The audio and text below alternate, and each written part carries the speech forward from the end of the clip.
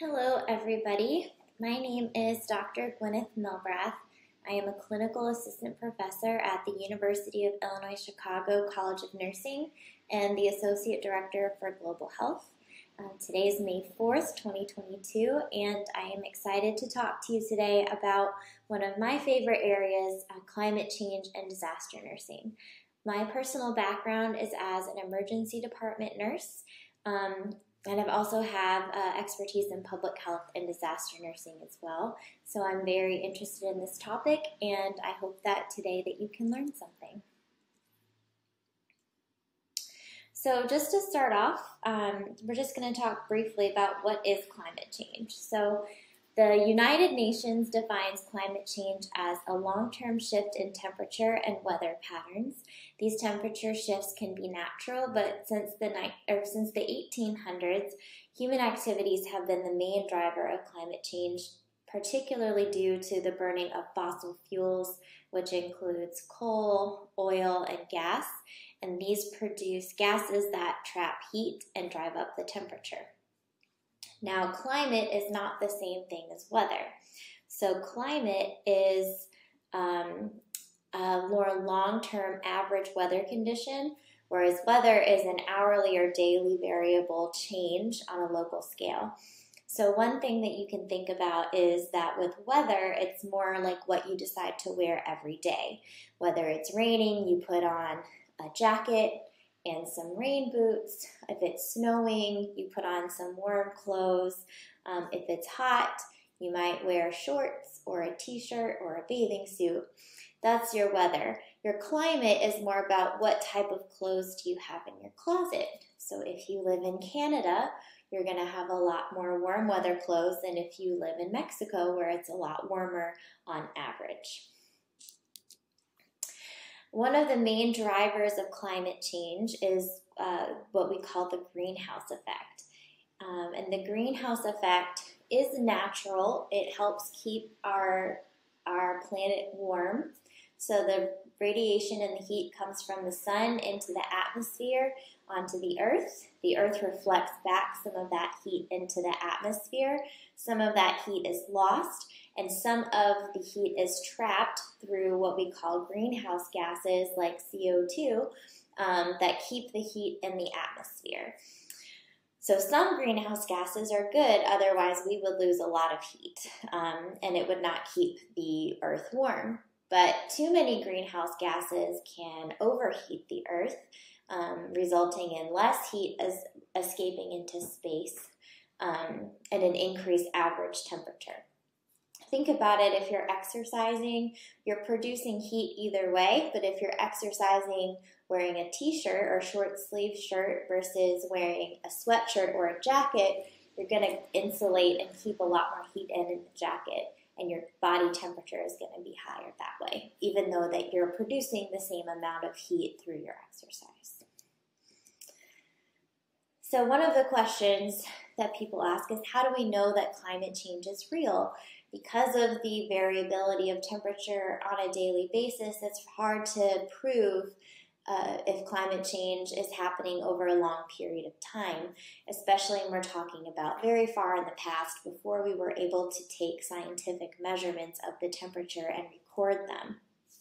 However, scientists can look at things like tree rings or other natural records to estimate climate around the world earlier in time, and from these observations, they have determined that the average temperature now is warmer than it has been for at least the last 1,300 years.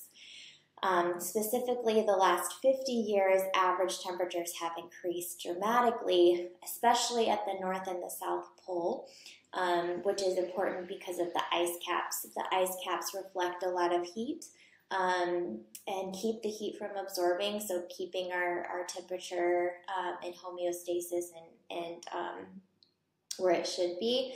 But as the ice melts, less heat is being reflected out to space, and so the Earth will continue to get warmer.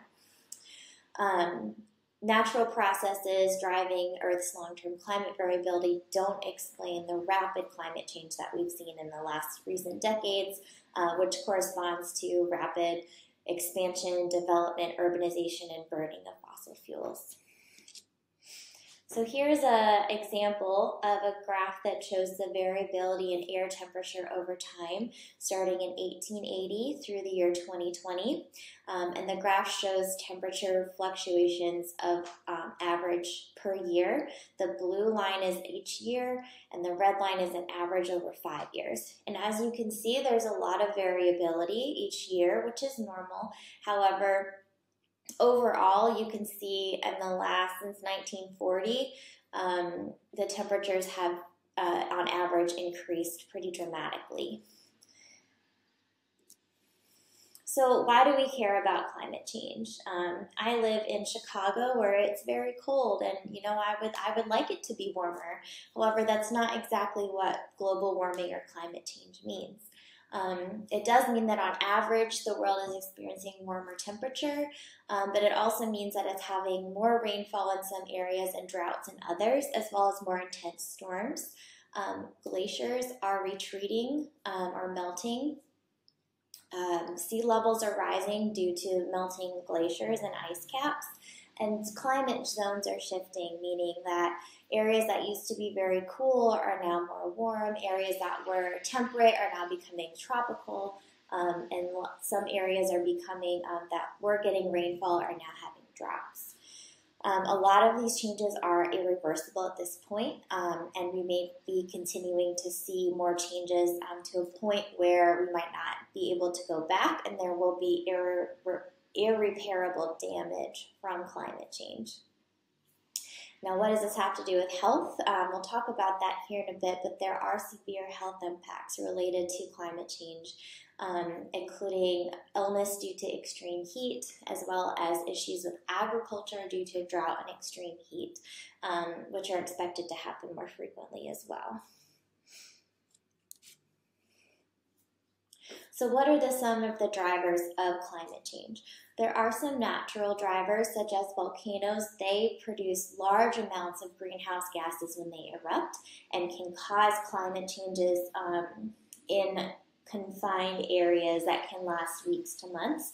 Now, if there were to be a massive volcanic eruption, we could see climate change for a longer period of time, and that would be a natural, very violent change in climate.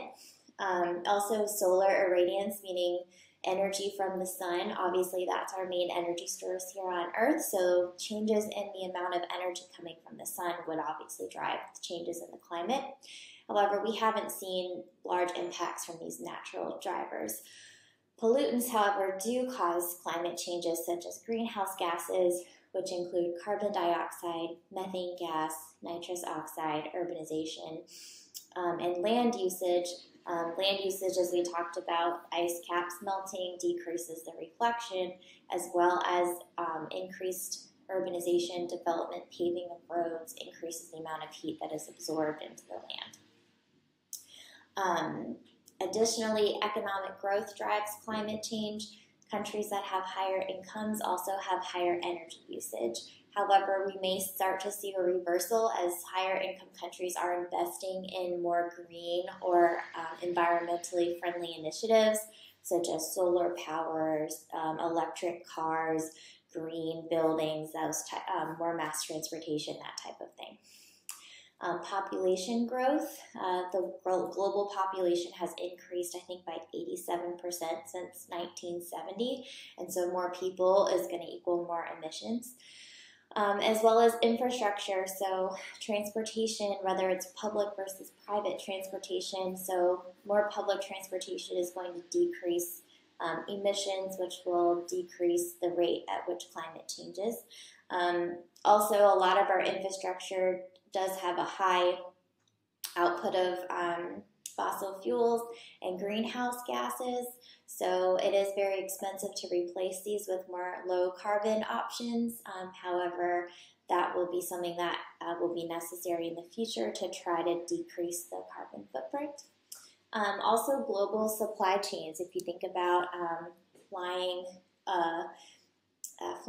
across the Atlantic Ocean or global shipping on barges, those require large amounts of fuel. So here's an example of, let's say, making a shirt. So let's say the cotton comes from the United States at number one. It gets shipped over. The cotton gets shipped to Japanese mill in Japan, where they mill the cotton into cloth. It then goes to number three in Malaysia to a factory where they cut the cloth. They send it to Hong Kong, where it and other pieces are consolidated from a specific brand or types of shirts or whatever it is. And then from Hong Kong, it gets distributed worldwide to distribution points, maybe in Europe, Australia, North and South America. So you can see the journey of one shirt is global. And so the more that we can keep food and products local, the less of a carbon footprint that we have and more environmentally friendly things are. So how does climate change impact health? So you can see here increasing CO2 levels, rising temperatures, more extreme weather, and rising sea levels, and all cause these climate changes, such as air pollution, changes in vector ecology, meaning vector-borne diseases, increased allergens, impacts on water quality, impacts on how water and food supplies are distributed around the world, and the degradation of the environment in specific areas, as well as extreme heat. And so these negative events have health impacts. So severe weather can cause injuries, fatalities, mental health impacts. Air pollution is associated with increased rates of asthma as well as cardiovascular disease. Changes in the way that communicable diseases are spread, either from human to human, from mosquito to human, or from animal to human, and increased interactions between humans and these animals that have vectors can increase the incidence of malaria, dengue fever, encephalitis, all these other diseases as well. More allergens can also cause respiratory issues and asthma. Problems with the water quality, so contamination of water due to rising sea levels, can cause, or extreme weather can cause cholera, cryptosporidias, or spordiosis, leptospirosis, algae blooms, which we see a lot in the Caribbean. Water and food supplies are impacted, which can cause malnutrition and diarrheal disease. We see this a lot in areas that are affected by drought. And in these areas that have poor food and water supply and or are impacted by severe weather, you have things like forced migration, civil wars, and mental health impacts. So think about the earthquake in Haiti and the amount of people that couldn't return to their homes and the amount of instability that happened following the earthquake. Extreme heat can cause heat-related death and cardiovascular failure. So what is the link between climate change and disasters? Kind of getting to the second part of this presentation. So climate change disasters have increased in the last 20 years. Over 4 billion people have been affected, about 40% from flooding, 35% from droughts, and 18% from storms. It includes hurricanes as well as tornadoes and ice storms and snowstorms and that type of thing. 1.23 million people have died. The highest fatalities are from earthquakes, which includes tsunamis as well. 16% from storms and 13% from extreme temperature. Caribbean countries have felt the brunt of the impact, such as the Haitian earthquake. Obviously, Indonesia, following the tsunami in 2004, was also a major impact. Disasters also have the highest impact on smaller economies, such as small islands that are in the Pacific and the Caribbean. And of the top 10 countries affected by economic losses, 9 of them are islands in the Caribbean. So it's a very vulnerable region. So why is the Caribbean so vulnerable? So these small islands are affected by increases in temperature. They have a larger proportion of the most intense tropical cyclones or hurricanes. They're susceptible to storm surges because they're islands, droughts, because they are also islands. They're surrounded by seawater, which is not drinkable easily. So they are usually dependent on rainfall for their water supply. And these changing patterns, if they have a long period of drought and then heavy rain, can cause mudslides and those types of things. Sea level rise overall can erode their beaches, and most of these countries rely on tourism, so that is a very real issue for them as well. Coral bleaching can change the fishery industry and the marine life, as well as invasive species. So changes in water salination or temperature can bring new species to the area that typically wouldn't live there, migrating from other places that can overrun the area. And a lot of these changes are already detectable in the Caribbean and other places in the world. So what is the role of a disaster nurse because of these climate changes? So we're going to talk about 8 different roles, and I'm going to talk about one specifically. So the role of a disaster nurse, the first thing is proper planning and preparation. So disaster nurses have to be prepared personally. They have to be preparing for their family, so they have a plan in case there's a disaster that strikes them personally. They have to know what their facilities plan is, so if they work in a hospital or they work for the community, what is their role in a disaster? Are they supposed to report to the hospital? Are they there to relieve other workers that are reporting? It's important to have a plan. It's also important to remember that every nurse is a disaster nurse because the disaster can strike any community at any time, and disaster response is always local first. It takes a time for military or humanitarian or other regional support to come in, so every nurse needs to be prepared. Communication is another big part. Nurses have to be able to communicate with other providers, with other interdisciplinary team members. They have to be able to communicate in a way that is clear and doesn't induce panic and educates and supports their community. Disaster nurses have to collaborate, so disaster management and disasters pull in people from all different types. First responders, police, political leaders, the military, humanitarian groups, utility workers like electricians, people that work on the roads and the infrastructure. Everyone has to work together, tourism, education, everything. And so it's really important that there's a clear command structure so everybody knows who's reporting to who, and so communication and collaboration can be streamlined and organized. So as a disaster nurse, you have to know what those communication structures are so that you can fit into them appropriately. Additionally, disaster nurses have to prioritize safety and security. So that means their own personal safety, not going in somewhere where it's unsafe. Make sure that they are practicing safely, so within their scope of practice, within their abilities, as well as keeping themselves and others safe using proper infection control, personal protective equipment as well. Nurses also need to be able to do assessment. So this is really at the core of who we are as nurses, but nurses have to be able to see and alert others of deteriorating conditions or events, whether it's the community or an individual that's deteriorating. They have to be able to do triage assessments in mass casualty scenarios.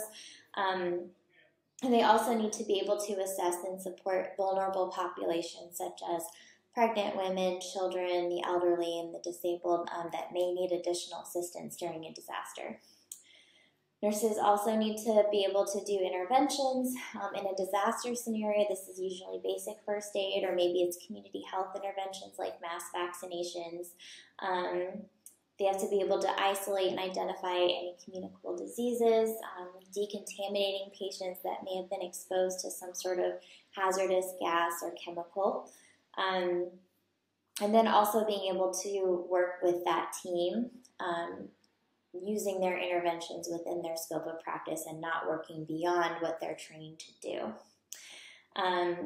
Nurses have to be able to work during the recovery phase, so after the acute disaster, working with patients and communities to restore them back to their regular level of health. And then they also need to understand the law and the ethics around disaster practice so that they're able to work appropriately within their school scope of practice and use law and ethics to help make tough decisions when resources can be scarce. So there's a lot that disaster nurses do. I'm going to focus on the assessment piece because I want you to leave this talk with something concrete that you can apply potentially to your own practice. So I'm going to teach you a method of disaster triage. So in this section, we're going to talk about the purpose of mass triage, understand how to systematically assess and prioritize victims, and apply mass triage to patients.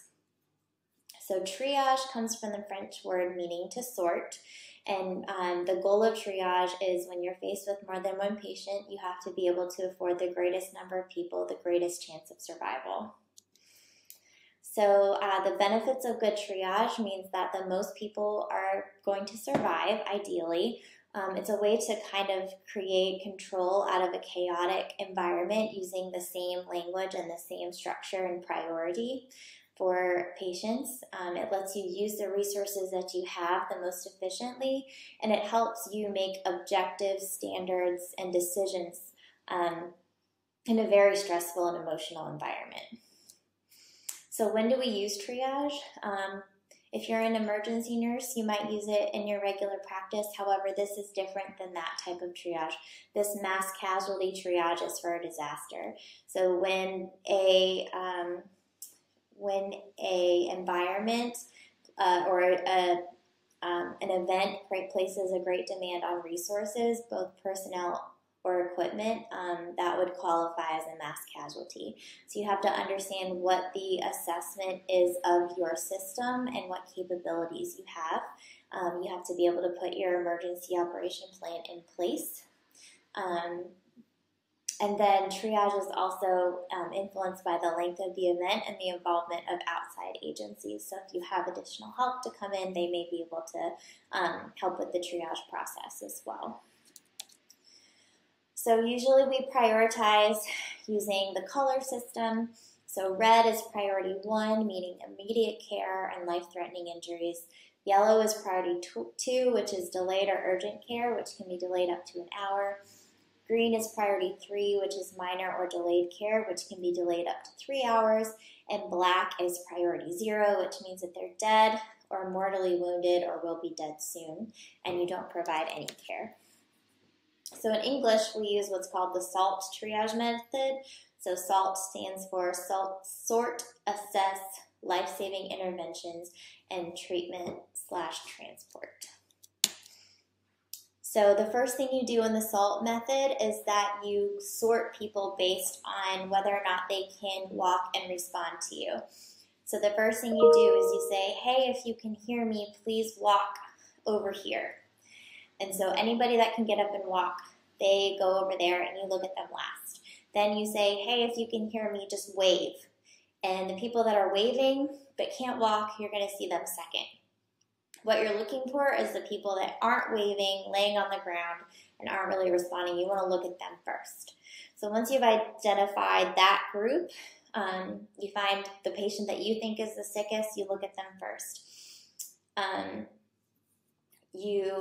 Then you see if they're breathing or not, whether or not they're mortally wounded, and then you can kind of prioritize them that way. I think there's no, there's not. Okay. So the first thing you do is you see if they're breathing. If they're not breathing, they're black. If they are breathing, you're going to look and see if bleeding is controlled, if they're in respiratory distress, if they have pulses, and if they can obey commands. If all of those answers are yes, and they're only minor injuries, then they are green. If they are more severe injuries, then they would be yellow. If any of those answers are no, meaning bleeding is not controlled, they are in respiratory distress, they don't have good peripheral pulses, or they're not able to obey commands, you ask if they're likely to survive with the available resources that you have. If the answer is yes, you make them red, they're immediate. If the answer is no, then they're black. It means that they will probably die soon, and there's nothing you can do. So those that are red are going to be your first people that you want to try to help. So you do any major life-saving interventions like opening the airway, controlling major bleeding, and if you're an advanced life support provider, you can do things like chest decompression with a needle or give an auto-injector antidote like epinephrine or Narcan or something like that. The last step is treatment or transport. So red patients would be transported first, and then yellow and green patients would be transported afterwards. The important thing is to coordinate and communicate with the hospital so that you're not sending all of the most critical patients to the same hospital. You have to spread them out so that they can have the best chance at survival with the available resources. And then the patients that are still waiting for transportation or en route, you can provide whatever treatment you have on scene or en route. The most important thing, though, is that once you triage patients, you have to continually reassess them because they may change from a yellow to a red or from a green to a yellow or from a red to a black over time. So you have to keep looking so that you're giving everybody the best chance at survival. Sorry. So some of the things you can look at with your individual assessments. So respirations you can look at. You probably know respirations 10 to 20 per minute is normal for an adult. Infants can be up to 60. If you see something outside of that range, that could be concerning. When you're assessing the pulse, you want to think, is it strong or weak? Can you feel it centrally or peripherally? And you want to look and see if there's any bleeding. And then when you're assessing mental status, you want to look, see if they're awake, alert, lethargic, confused, oriented, disoriented. And if anything is abnormal, then that would be concerning. So we already went through all of this. So we're going to do some practice cases here. So for example, we have a woman that has open fractures to both legs and has blood in her ears. Her respirations are 20 per minute. Her pulse is weak, but her peripheral pulses are present. She's crying and she's following commands. So we ask, is she breathing? Yes or no? I would say yes, she's breathing. Does she have major bleeding? No. Respiratory distress? No. Peripheral pulses? Yes. Obey purposeful commands? Yes. So all of those are yeses. All normal. So you go and see minor injuries. Well, she's got broken legs, so I would say that those are major. So I would give her a yellow. And here we have it. She's a yellow. This man has minor lacerations and bruising to his right knee. His respirations are 14 per minute. His pulse is strong, and he's asking you if you need any help. So again, we go to our algorithm and we see that breathing is fine. So we go down. Major bleeding is controlled. Yes. Respiratory distress. Not in respiratory distress. Yes. Has peripheral pulses. Yes. Obeys commands. Yes. Only minor injuries, I would say yes. And that would make him green. Priority 3. Minor care can be delayed up to 3 hours. Our third patient has chest pain and is short of breath. They're breathing 22 breaths per minute. Their pulse is strong. Their mental status is slurred speech with some right-sided weakness. So we go through again. Breathing, yes. Major bleeding controlled, yes. Respiratory distress. Breathing a little bit fast. Pulses are strong. Mental status. We said that they had slurred speech, so that is a change in mental status. So I would say there are some no's. Likely to survive with available resources? I would say potentially yes. It sounds like they might be having a stroke or a heart attack. So if you have a facility that knows how to treat those and is able to, then you would categorize them as a red, priority 1. And our last example is patient number 4. It's a 2-year-old child with no visible injuries. The child is not breathing. The pulse is weak centrally. There's no peripheral pulses, and the child's turning blue from the neck up, and they're not responding. So you would see if they're breathing, yes or no. You would say no. If this is a child, you would give 2 rescue breaths to try to see if they would start breathing on their own. But in this case, the child does not breathe. So this would be priority 0 or black. So in summary, climate change is a real phenomenon that is impacting temperature, weather, and extreme weather events around the globe. And I want you to remember that every nurse is a disaster nurse, that disaster response is always a local response first, and that every nurse has to be prepared to be able to assist families, facilities, and communities with a disaster response. And then I hope you learned something about the SALT triage algorithm and how you can apply it if you're ever in a mass casualty situation where you're having to do triage. So thank you very much for your time and attention, and I hope that you have a wonderful rest of your day.